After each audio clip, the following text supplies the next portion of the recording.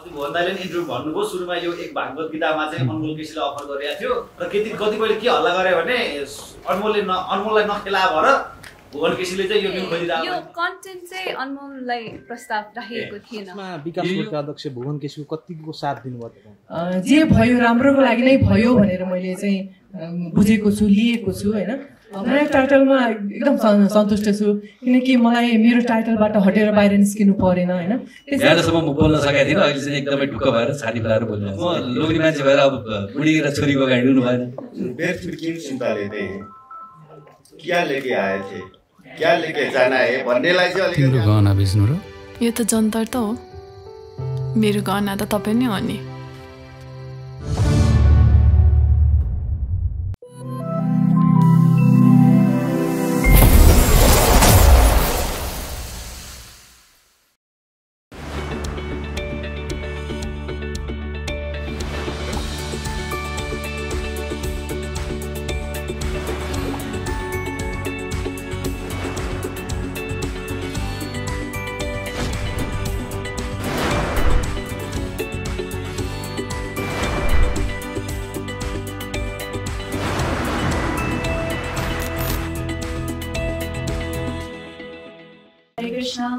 हरे कृष्ण। पहिला त हजुरहरूलाई धेरै धेरै धन्यवाद। यो एक ढोको गीता आज सेन्सर हुनु र यहाँ आउनुमा हजुरहरूको धेरै नै मुख्य भूमिका छ। एक भागवत र एक गीता भए पनि साथ हजुरले दिनुभएकोमा I think I always be grateful. म यो गुण कहिले पनि बिर्सिनँ हजुरहरूको माथि होइन।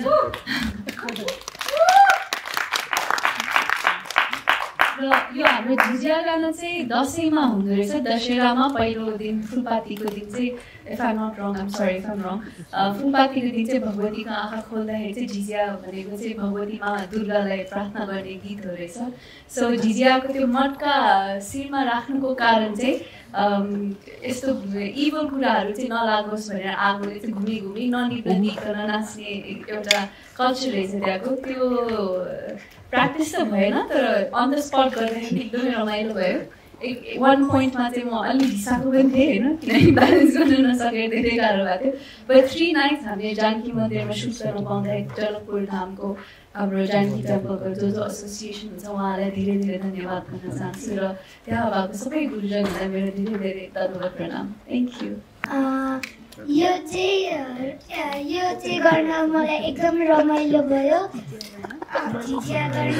अनि झर्ना ठुलो मामु, सुहाना दिदी अनि सबैजनाले मलाई कति माया गर्छ। अनि त्यसपछि त्यो कानमा झुम्का लाउन र त्यो मटका हातमा ब्यालेन्स गर्न चाहिँ एकदम गाह्रो भएको थियो, तर सबै रमाइलो भयो। जे भन्न आयो। हजुर नमस्ते सबैजनालाई। के सोध्नुहुन्छ होला होइन सायद, के मैले नि दिनु त्यही हो। अब यो गीतमा फर्स्ट टाइम चाहिँ आएको छ है, त्यसमा पनि देखिहाल्नुभयो भर्खरै होइन कति सामान बोकेर नाच्नु पर्यो, मतलब गाउनु परेको छ। सामान होला 5-6 किलो जस्तो त्यो गहनाहरू कि कानहरू नि पुरै यस्तो पारिदिने एकदम त्यो अप्ठ्यारो हुन्थ्यो। प्लस अब त्यो कस्तै नसुहाउने जस्तो लाग्ने क्या मलाई चाहिँ। त्यो केटीभन्दा अहिले त्यो क्लोजअपमा त झन् त्यहाँ त एकदम कस्तो जस्तो लागेको थियो है अरूहरूले।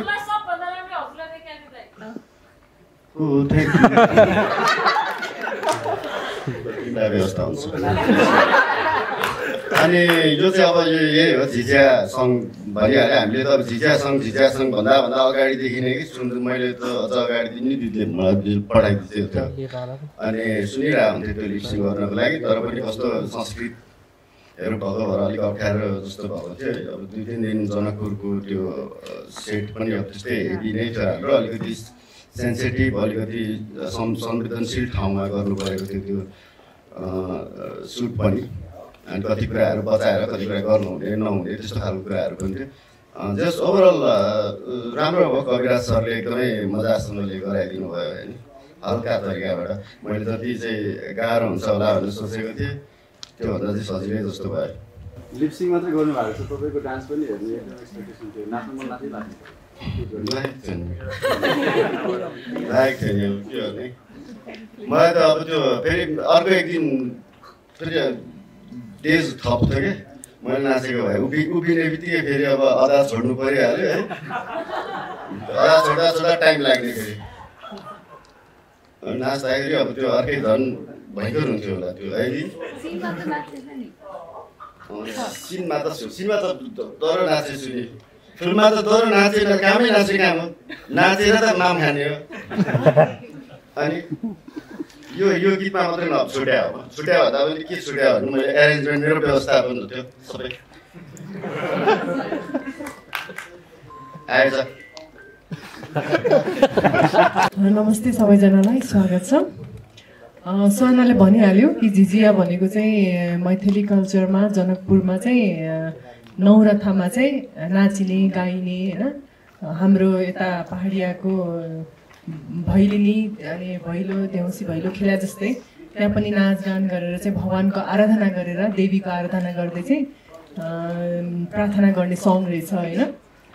सो अब मैले अहिले चाहिँ जनकपुरलाई सम्झिरहेको छु होइन जनकपुरवासी जति पनि हामीलाई सहयोग गर्नुभएको थियो साथ दिनुभएको थियो होइन र जानकी टेम्पलबाट हामीलाई साथ दिनुहुने गुरुजीहरू भयो होइन त्यसै गरी त्यहाँको कर्मचारीहरू भयो त्यसै गरी जनकपुरको पुलिस स्टेसनको त्यति बेलाको जति पनि हाम्रो डिएसपी एसएसपी सरहरू हुनुहुन्थ्यो उहाँहरूलाई पनि सम्झिन चाहे त्यसै गरी मेरो कलाकारहरूलाई पनि सम्झिएँ होइन सबैको साथले चाहिँ हामीले त्यो काम सक्सेसफुल चाहिँ उहाँहरूकै साथले चाहिँ हामी चाहिँ पुरा गऱ्यौँ त्यही उहाँहरूलाई फेरि पनि हृदयदेखि धन्यवाद दिन चाहन्छु। अब पक्कै पनि तपाईँहरूलाई मन पर्यो होला हुन त तपाईँहरूले मैथिली भाषा भएको हुनाले बुझ्नु भएन होला तर अलिकति 3-4 चोटि सुन्दै गएपछि चाहिँ बुझिन्छ त्यसमा आराधना प्रार्थना छ जसमा चाहिँ बरम बाबा हामीले चाहिँ तिम्रो आँगनमा चाहिँ हामी चाहिँ यो झिझिया गरिरहेछौँ नाचिरहेछौँ नराम्रा अप्ठ्यारा बाधा अर्चनहरूलाई चाहिँ दूर गरिदेऊ हामी तिम्रो शरणमा छौँ हामी बालक हौँ भनेर चाहिँ प्रार्थना गर्दै चाहिँ नाचिरहेको गीत हो पक्कै पनि यहाँहरूलाई मन पर्यो होला। Thank you. सम्पूर्णलाई स्वागत छ धन्यवाद तपाईँहरू मेरो निमन्त्रणा स्वीकार गरेर यहाँसम्म आउनुभयो सम्पूर्ण पत्रकार साथीभाइ दाजुबहिनीहरू सबैलाई धन्यवाद। आजको दिनसम्म पुर्याउन यहाँसम्म ल्याउनलाई तपाईँहरूले साथ र सहयोग दिनुभएकोमा धेरै धेरै धन्यवाद किनभने म बिचल्ली परिसकेका थिएँ होइन तपाईँहरूको साथ र सहयोगले एक भागवत र एक गीता अब तपाईँहरूको अगाडि प्रदर्शनको लागि तयारी भएको छ र यो ठाउँसम्म यो समयसम्म पुर्याउनलाई मैले सहयोग गर्नुहुने सम्पूर्ण निर्माताहरू जसले मेरो आवाजलाई होस्टेलमा हिँडिराख्नुभयो र यसमध्ये पनि निर्माता सङ्घका अध्यक्षज्यू मेरो अगाडि हुनुहुन्छ उहाँको साथ र सहयोगको कहिले पनि बिर्सिन सक्दिनँ म आभारी रहनेछु तपाईँको साथ र सहयोगको लागि र सम्पूर्ण चलचित्र कर्मीहरू सम्पूर्ण पत्रकार साथीहरू र यो फिल्ममा आबद्ध सम्पूर्ण प्राविधिकहरू जस्तो हाम्रो राजजी हुनुहुन्छ र अन्य सम्पूर्ण प्राविधिकहरूलाई धन्यवाद दिन चाहन्छु र कलाकार यस फिल्ममा आबद्ध कलाकारहरू र मैले यसमा छायाङ्कन गर्ने ठाउँहरूका स्थलगत भएका सम्पूर्ण प्रशासकीय अधिकृतहरू अथवा प्रशासकीय अफिसहरूलाई धन्यवाद दिन्छु जसले मलाई यो चलचित्र तयार पार्नलाई हेल्प गर्नुभयो र विशेष गरी म धन्यवाद दिन चाहन्छु मेरो भगवानलाई जसले आज तपाईँको अगाडि एक भागवत र एक गीता प्रदर्शन गर्नलाई मलाई हौसला दिनुभयो आँट दिनुभयो र आशीर्वाद दिनुभयो। अब सम्पूर्ण तपाईँहरू दर्शकको हातमा छ यति भन्दै म बिदा हुन्छु। Thank you. मेरो तपाईँलाई दुईवटा मात्रै प्रश्न छ मेरो सबै प्रश्न एउटा चाहिँ तपाईँले आफै चाहिँ यो झिझिया गीतमा नाच्नु भएको छ कि छैन एउटा प्रश्न हो मेरो होइन अनि अर्को चाहिँ यो फिल्म जतिखेर विवादमा जतिखेर तनावमा हुनु तपाईँहरू अनि अहिले जस्तो अहिले गीतको अर्थ पनि तपाईँले भन्नु नि हामी बुझाएको तपाईँले भन्दाखेरि यो अर्थ भन्ने त्यो विवादमा तनावमा हुन्छ यो गीत कतिको सम्झिनु तपाईँले किन भगवान्लाई नै पुकारेको गीत पनि।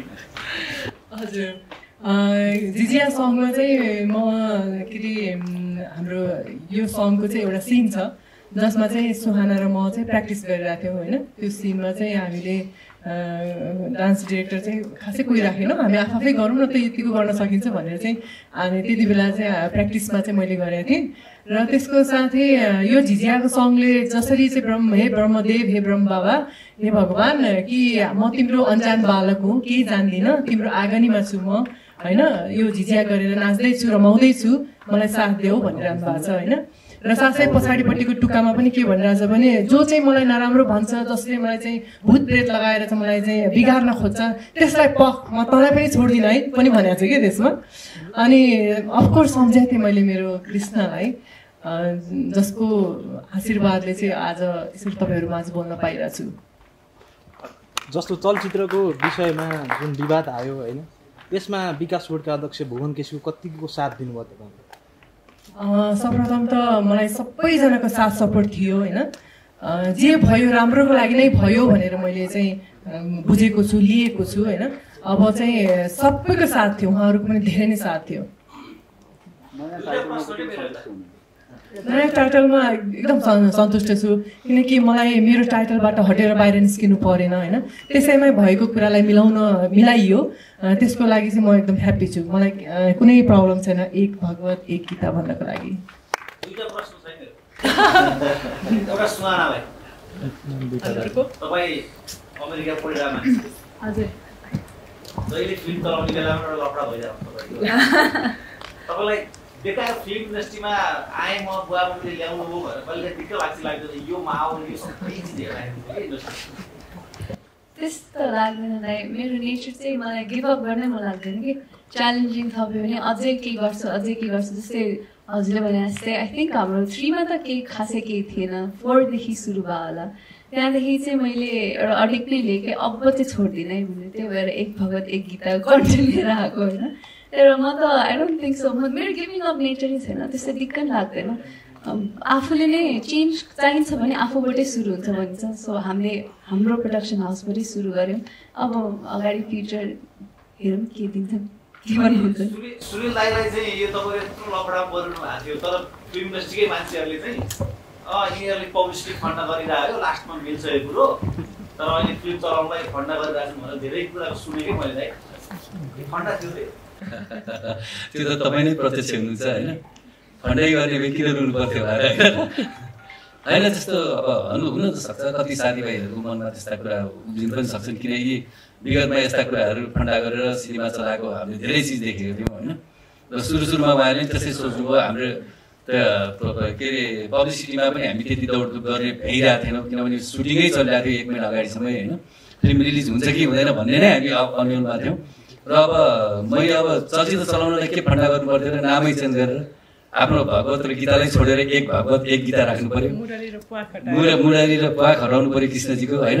मनमा दुःख छ, त्यही पनि के गर्ने, दुःख भए पनि खुसी साथ बाँच्नु पर्यो जस्तै, होइन। केही छ दुःख चाहिँ नि, तर ठिक छ, यहाँहरूको आशीर्वाद यहाँहरूको साथ सहयोगले आज योसम्म पुगेँ नि त। आज बिहान मैले सिन्जर सर्टिफिकेट पनि हातमा लिएँ, बिहानसम्म म बोल्न सकेको थिइनँ, अहिले चाहिँ एकदमै ढुक्क भएर छाती फुलाएर बोलिरहेको छु, त्यति हो।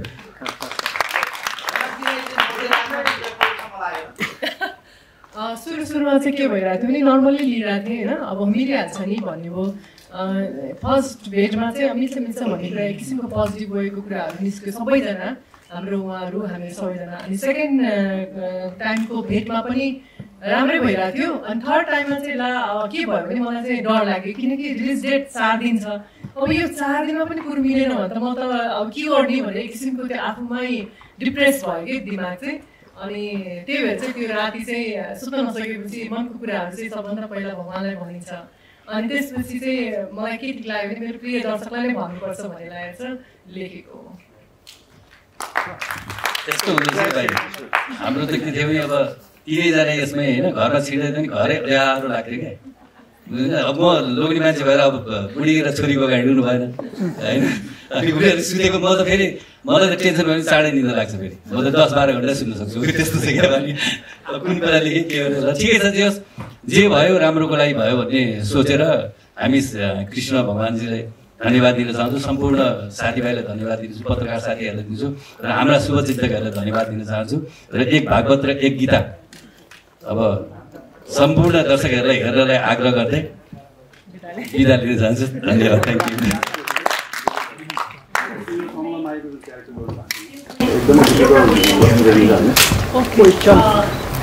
म सुनिता लामा, म चाहिँ ट्रान्सफर्मेसनको हो। मैले चाहिँ सुहाना म्याम र अनि हाम्रो झर्ना म्यामलाई नै मैले सोध्न चाहेको छ। यो ओभरअल तपाईँले यो भनौँ न गीत लाइनमा पनि एउटा ट्रान्सफर्मेसनलाई नै एउटा दर्शाएको छ नि त होइन। र अनि यो फिल्ममा पनि यो फिल्मको कथावस्तु पनि ट्रान्सफर्मेसनली भनौँ न त्यो परिवेशमा बनाएको छ। त्यो कारणले चाहिँ बिपिन सरले पनि एउटा ट्रान्सफर्मेसनको एउटा प्रयोग गर्दा तपाईँलाई कस्तो फिल भयो एउटा होइन, एकदम मैले फिल गर्ने र तपाईँको फिल गर्दा कतिको डिफ्रेन्ट हुँदो रहेछ ट्रान्सफर्मेसनको एउटा तपाईँलाई पनि भने होइन। त्यो कारणले चाहिँ यो कम्युनिटीमा तपाईँले के कति तरिकाको बुझेर चाहिँ तपाईँको निर्वाह गर्नुभएको छ भन्ने खालको अलिकति सानो क्वेसन। हजुर, सर्वप्रथम त के थियो भने चाहिँ हाम्रो हजुरको कम्युनिटीबाट चाहिँ हाम्रो नेहा श्रेष्ठ भन्ने चाहिँ हेटौडाको हुनुहुन्छ होइन, जो चाहिँ उहाँ देहरादुनमा बस्नुहुन्छ अहिले। अनि उहाँसँग चाहिँ हामी अलिक धेरै नजिक थियौँ। अनि उहाँसँग नजिक हुँदै गर्दाखेरि उहाँको कथाहरू पनि व्यथाहरू पनि हामीले सुनिरहेको थियौँ। अनि त्यसको साथसाथै अरू साथीहरूसँगबाट पनि सुनिरहेको थियौँ। अनि हामी चाहिँ किन चाहिँ अब यो कुरामा अलिक ध्यान नपुगेको होइन, हाम्रो चलचित्र क्षेत्रबाट चाहिँ हामीले अलिकति समाजमा चाहिँ देखाउन त उहाँहरूको कथालाई, उहाँहरूको भावनालाई, उहाँको सम्मानलाई, त्यसको साथसाथै हजुरहरूको परिचयलाई पनि त्यसरी जोडेँ मैले। नेहाजीको कारणबाट चाहिँ हाम्रो सुरुवात भएको हो। सबैजनाको कुरा सुन्यो। बिपिन दाइको चाहिँ यो विवादमा चाहिँ दाइको कुरा सुन्ने भनेको ठुलो विवाद हो। दाइले यसलाई भिडियोमा हुन्छ आई थिङ्क किन दाइ आउन पाउनुहुन्न विकासकोट। दाइको धारणा के छ यो यस्तो कुरा लिएर विवाद हुन्छ कि नेपाली फिल्ममा? मैले अस्ति पनि यसको बारेमा हल्का त दिइसकेको छु होइन। मैले यो त अब गलत कुरा मैले भनिसकेको थिएँ नि त, यो एउटा चाहिँ सेन्सर छँदैछ अब खासमा होइन। सेन्सर बोर्डबाट चाहिँ हुनुपर्ने कुराहरू थियो अथवादेखि एउटा गर्दा भन्ने थियो। तर पनि म चाहिँ एउटा के भनेदेखि व्यर्थ किन चिन्ताले चाहिँ क्या लेके आए थे, क्या लेके जाना है भन्नेलाई चाहिँ अलिकति आत्मसात गर्ने। जय श्री कृष्ण। उहाँको जब तपाईँको चाहिँ मलाई फिलिङ्स चाहिँ कस्तो भन्नुहुन्छ भनेदेखि मैले रिसर्च चाहिँ अब मैले अस्ति एउटा कसलाई पनि भनेको थिएँ त्यो कुरा एउटा पर्टिकुलर एउटा इन्टरभ्यूमा। तर म आज त्यो कुरा फेरि पनि भरिभाइ गर्न चाहन्छु। हाम्रो ट्रान्सवुमनको क्यारेक्टर गर्नको लागि अथवा एउटा एक्टरले चाहिँ एक्टिङ गर्नको लागि हाम्रो सोसाइटीमा खासै त्यो अहिले त्यो रिसर्च गरेर खोताल्नुपर्छ जस्तो लाग्ने हामीले प्रशस्त देखिरहेको छौँ। त्यो तपाईँसँग तपाईँको घरमा तपाईँको सर्कलमै एक दुईवटा इभेन्टहरू घटनाहरू भइसक्छ कि त्यहाँनिर। अनि त्यहीँबाट थाहा पाइहालिन्छ कि कस्तो छ, कति चाहिँ तपाईँहरू जस्तो च्यालेन्जिङ कति फेस गरेर तपाईँहरू यहाँ आउनुभएको छ भन्ने खालको कुरा, अथवा त्यही यो एप्रिसिएसन गराउनको लागि समाजमा कति चाहिँ लडाइँ लड्नुपर्छ भन्ने कुरा चाहिँ सबैलाई थाहा छ कि। हामी स्कुल बेलादेखि नै भोग्दै आएको देख्दै आएको कुराहरू रहेछ। मैले मनन मात्रै नगरेको रहेछु, मैले यो मुभी गरिसकेपछि चाहिँ त्यो कुरालाई चाहिँ एउटा रियलाइज पनि भयो मलाई होइन। अनि एकदमै गाह्रो हुँदो रहेछ। मैले चाहिँ अब अझ फिल मैले एक्ज्याक्ट गरेँ कि गरिनँ अथवादेखि भयो कि भएन भनेर यहाँहरूले मुभी हेरिसकेपछि मलाई अझ यस्तै खालको प्रतिक्रिया दिनु होला। अनि त्यहाँपछि चाहिँ विशेष हामी कुरा गर्छौँ। एउटा क्वेसन सोधिहालेँ मैले, हजुर चाहिँ शिव भक्त भन्ने चाहिँ मैले सुनिरहेको थिएँ, अहिले फेरि श्रीकृष्ण म सबैको भक्त शिव भक्त भएपछि चाहिँ कि कृष्णको भक्त हुनु पाइन्छ? भगवान्ले रेस्ट्रिकेट गर्नुहुन्न, जेको पनि भक्त हुन पाइन्छ। म त अल्लाहको नि भक्त हो। अल्लाह हबिबी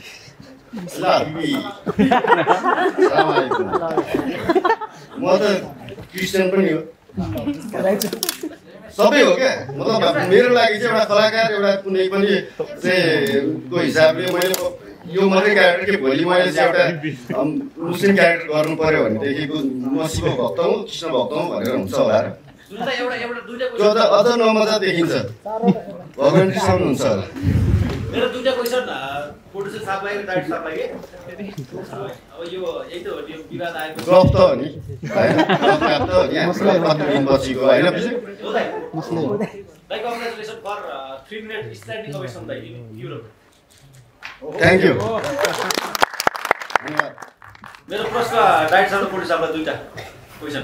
एउटा यहाँ गोविन्द दाइलाई सोध्नु पर्ने कुरा हो, यहाँ भर्खर मात्र के हलमा बुकिङ खुलेको छ र मैले बुकिङ हेर्छु के अरे सरी सो खुलेको छ, सो हेर्दा चाहिँ चित्तबुद्ध सो आइरहेको छैन क्या हलमा हाम्रो फिल्मलाई लिएर। अब यो च्यापिने सम्भावना यो एकतिर जवान अर्कोतिर नेपाली फिल्म पनि छ, तर यो टाइम चाहिँ अलिकति कम सो पाएको चिज यत्रो बजेटको फिल्म चाहिँ अलिक धेरै सो पायो भने मात्रै लगानी गर्न सकिने अवस्था छ एउटा चिज। अर्को चिज चाहिँ यो बजारमा चलेको हल्ला, अस्ति भुवन दाइले पनि इन्टरभ्यू भन्नुभयो, सुरुमा यो एक भागवत गीतामा चाहिँ अनमोल केसीलाई अफर गरेको थियो, पछि चाहिँ के भन्छ अनमोलले कटिकल सुनानासँग फिल्म गरे भएर चाहिँ नगर्ने भएर गर्नु भएर भन्ने कुरा भुवन दाइले भनेको कुरा र कतिपयले के हल्ला गरे भने अनमोललाई नखेला भएर भुवन केसीले चाहिँ यो न्यू खोजिरहेको पनि भयो। सबभन्दा पहिला त अब भन्नेले त के भन्छन् होइन, अब यो फन्डा आफैले गरेको लफडा अनेक भने होइन, त्यो त अब भन्ने मान्छेहरूलाई मुख्य भन्दै जवाफ दिँदै हिँड्न जरुरी छैन होइन।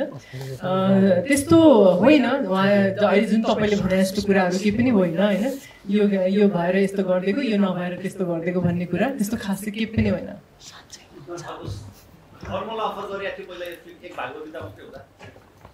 विजय भाइ सबभन्दा पहिलादेखि नै अनमोल पनि मेरो आफ्नै छोरै जस्तो हो, सबभन्दा प्यारो हिरो मेरो होइन। मेरो प्रोडक्सनबाट 2टा फिल्ममा खेलिसकेको छ, सायद मेरो आउने प्रोडक्सनमा नि ऊ हिरो हुन्छ होला होइन, हुनसक्छ होइन, नहुन्छ होइन, त्यस्तो कुनै होइन, त्यो मान्छेको भन्ने कुरा हो।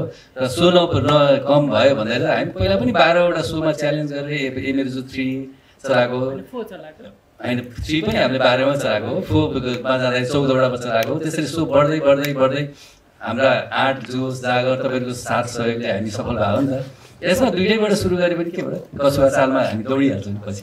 हजुर विजय दाइको क्वेसनै दिसेन है, के अरे यो कन्टेन्ट चाहिँ अनमोललाई प्रस्ताव राखिएको थिएन, यो कन्टेन्टमा चाहिँ प्रस्ताव पनि थिएन र उसलाई हामीले ऊ त फ्यामिली मान्छे, हाम्रो स्टोरी पनि थाहा थियो, उसलाई स्टोरी पनि थाहा थियो कि म यसमा फिट हुन्न, म खेल्न ठाउँ छैन भन्ने उसलाई थाहा थियो, किनभने सबै चिज सेयरिङमै हुन्छ, त्यो बेकार कुरा हो। त्यस्तो अनमोललाई नखाएर यो भएको त होइन, अब सोच्ने आफ्नो तरिका हो होइन। यो लास्ट है, यो किन भन्दा यहाँ हल छोड्नु पर्ने भयो क्या हामी यसै ढिला सुरु गऱ्यौँ, यस कारणले पनि सोधिहाल्नुहोस् न एकदम छिटो। अनि हामी तपाईँ नर्मली प्रायः नेचुरल एक्टिङ गर्नुहुन्छ, एकदम डिपमा क्यारेक्टरमा सिनेमा तपाईँ धेरै प्र्याक्टिस गर्नुहुन्छ। कमलामाईबाट तपाईँ चाहिँ बाहिर आउनलाई चाहिँ कतिको गाह्रो भयो, त्यस्तो कुनै इन्सिडेन्टहरू छ तपाईँलाई चाहिँ फिल्म सकिएपछि पनि काइन्ड अफ कमलामाई जस्तै फिल भएको? मलाई त अब त्यो मेरो माटाहरू लगाएको थिएँ, रङहरू लगाएको थिएँ होइन, त्यो रङहरू नउडुन्जेल आफै आफ्नो हात आयो जस्तो लाग्थ्यो कि गरी जसाङ्ग हुन्थ्यो। यस्तो बस्नु पऱ्यो, अब सानो प्रोग्राममा जाँदा पनि यस्तो गरेर बस्दाखेरि फेरि सम्झेर गल्तीमा हात हाल्नु पर्थ्यो क्या होइन। यसो हेर्दा अब त्यो मेरो त अब त्यो कति दिनसम्म नजाने नि त यो रङहरू पनि, मैले सकेर आउँदा पनि लगभग यहाँ 10-12 दिनसम्म नङहरूमा रातो देखिरहेको थियो है। अनि त्यही हो अलिकति यसमा चाहिँ अझ चाहिँ डाइरेक्टली देखिने कुराहरू पनि एड गर्नुपर्ने भएको भएर त्यो देखिने कुराहरू ननिक्लिन्जेलसम्म चाहिँ मलाई भनौँ 10-15 दिनसम्म चाहिँ म साँच्चै कमलामाई पनि हो त भने जस्तो फिल आउँछ क्या बिहा